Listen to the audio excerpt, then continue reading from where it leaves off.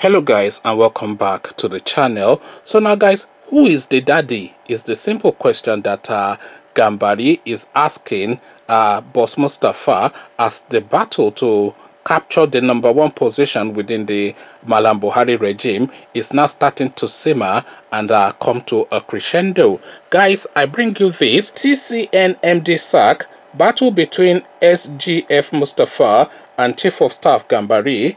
Heightens. So it's of course off the back of the story that I did yesterday. So this is a follow-on TCN MD sack. So that is the reason that has led to the battle, and the title of this piece is Battle Between SGF-Mustapha and Chief of Staff Gambari. Heightens. So now let's now see exactly who the daddy is amongst these two.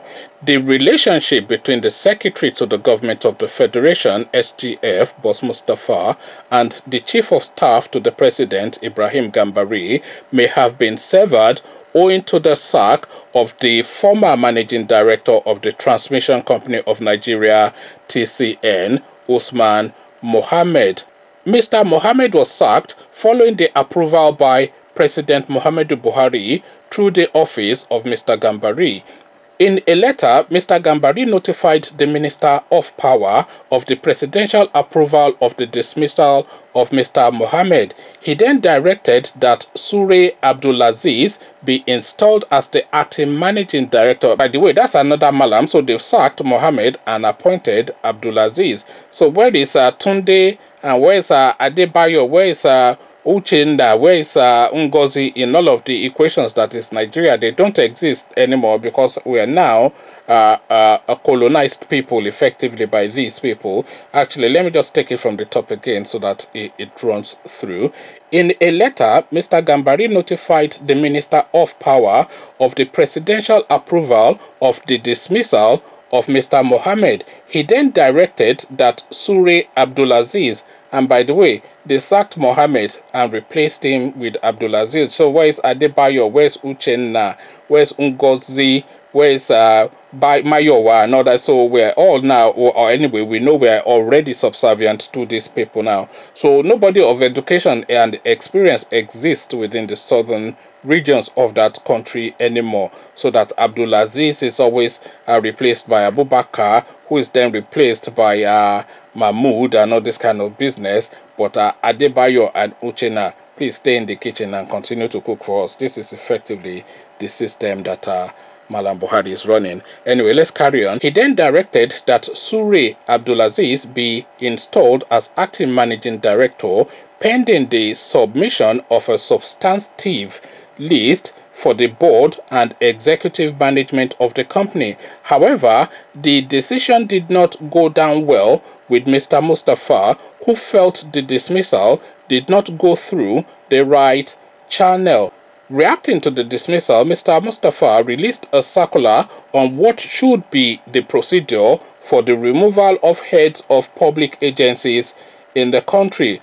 Also, the SGF decried the arbitrary removal of chief executive officers, CEOs of government agencies and parastatals in the circular, restating that no minister has the power to unilaterally remove CEOs of agencies without going through the disciplinary procedure approved by the president for airing heads of agencies. He stated, when an act bordering on serious misconduct against a chief executive officer is reported, it shall be the duty of the supervising minister through the permanent secretary to refer the matter to the governing board for necessary action. According to the SGF, the board shall issue the alleged query requesting an explanation with respect to the specific act or acts complained about. The board shall issue the alleged query requesting an explanation with respect to the specific act or acts complained about. The board shall forward its findings and recommendations to the minister for further consideration and necessary action. Upon receipt of the submission from the minister, the secretary to the government of the federation shall without delay cause an independent investigation and advise Mr. President on the appropriate course of action. Although the circular was not addressed at any ministry, it was gathered that, from all indications, the SGF's directive was specifically targeted at the Minister of Power, like Kyari, like Gambari. So that's the next subheading, like Kyari, like Gambari. Similar to the directive given when late Abba Kyari was his chief of staff, President Buhari has directed all correspondence to be channeled through his new chief of staff, Ibrahim Gambari.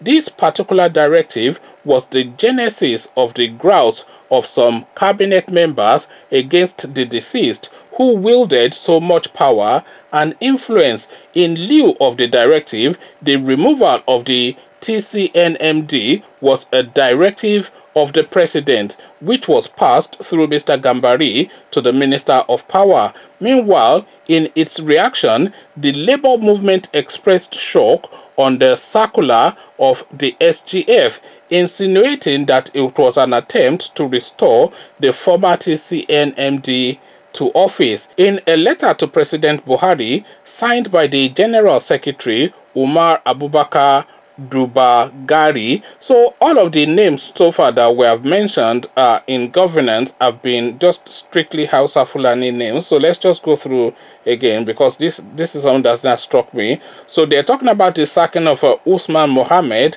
and the people involved are Muhammadu Buhari, Ibrahim Gambari, Boss Mustapha, and then of course we're now talking about what's this other name now that we have landed on, Umar Abubakar Dubagari. So I mean, what is the Yoruba man in all this equation? Where's the Igbo man in all this equation? Where's the South man in all of this equation? Because all of these names that we have mentioned so far are all Hausa Fulani names. Anyway, let's just carry on. I'm just highlighting that it's not something that you're not aware already.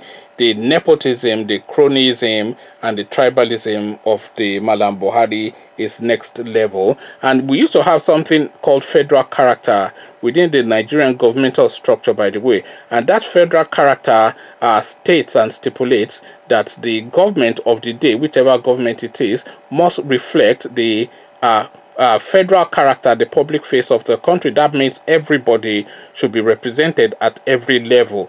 But then, of course, that's completely been jettisoned, because, of course, the constitution and anything that is not for the Hausa Fulanis has just been jettisoned in this particular administration, especially. Anyway, let's just round it off. In a letter to the president signed by the General Secretary Umar Abubakar Dubagari, Labour declared that unions in the power sector would go on strike if sacked MD was reinstated. Your Excellency is hereby notified of pending labor action by our Union and Trade Union Congress (TUC) in the unlikely event that the circular restores UG Mohammed to TCN, and if the wrongful termination of our president is not reversed immediately. So this is now Labour now chiming in.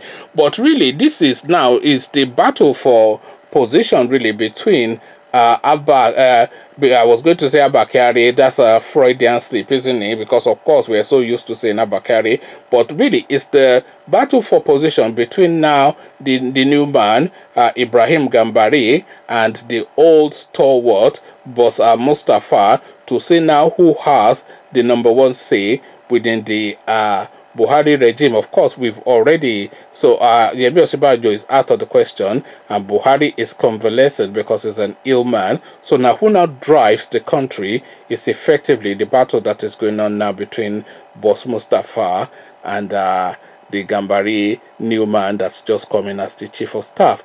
So Gambari has now moved quickly now to seize charge of the office that he occupies, but Boss Mustapha is moving quickly also to solidify and concrete the positions that he has been trying to grab for himself in that gap between Abba Kyari passing on and Ibrahim Gambari being appointed and installed. So of course there will be that gap for the duties that are carried out by Abba Kyari. So there'll be that gap between when Abba Kyari passed on and when Ibrahim Gambari was appointed and then installed into that position. So in that period, it's similar actually to that 6 months that Buhari took to constitute a cabinet for his first term, when they just went in and looted the country's treasuries for 6 months before then they constituted a cabinet. So it's quite similar to that. So now what this boss Mustapha did was to gather as much of the powers of Abba Kyari as he could to pull it into his own office before the new guy settles in. And this is now all this circular now that is sending round to power grab.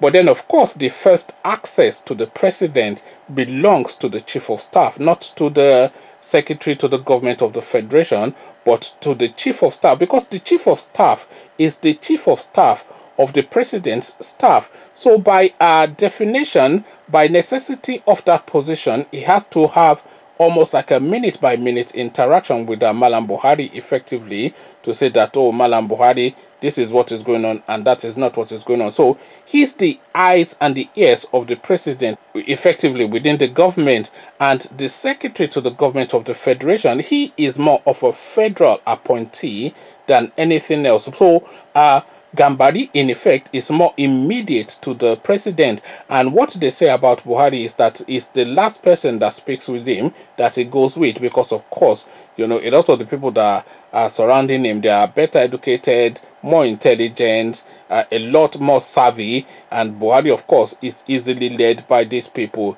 He will think he's strong-willed, and Buhari will tell you, of course, by himself that he's not the most intelligent person within that space, or he's not the most learned, he's not the most anything. So he can be easily led by these people, and the person most poised to lead him is his chief of staff. We saw that by how excellently Abba Kyari just played the guy like a fiddle, and the way he did play the guy like a fiddle is what is now coming out now with all of these now reversals that they are making on the appointments that were made by Abba Kyari. So now the battle for that position, now the eyes and the ears of Mallam Buhari within the Nigerian structure, is now something now that has been boiled down to two elements: Boss Mustapha and Ibrahim Gambari, and daggers are drawn. So these people are going to fight it to the finish, and there can be only one winner. That winner, of course, is going to be Ibrahim Gambari, because this is an internationally experienced man,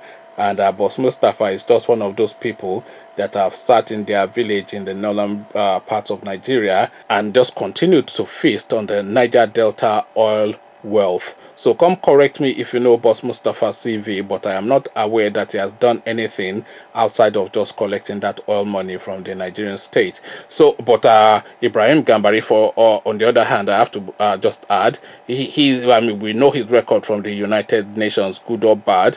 We know his record from previous regimes, good or bad. So this is a man that has both national and international experience. So now the battle between the SGF and the CoF, the acronyms are now fighting amongst themselves. So who do you think is going to emerge the winner? I've picked my winner, you pick yours, and come tell me all about it in the comment section. But before you do that, click on the red subscribe button so it turns gray. Bell button notifies you every time I drop a new video. Then simple question: who wins, Mustapha or Gambari? Come, let's talk about it in the comment section. So I'll leave you here. Carry this conversation on with you in the comment section, but here I say peace.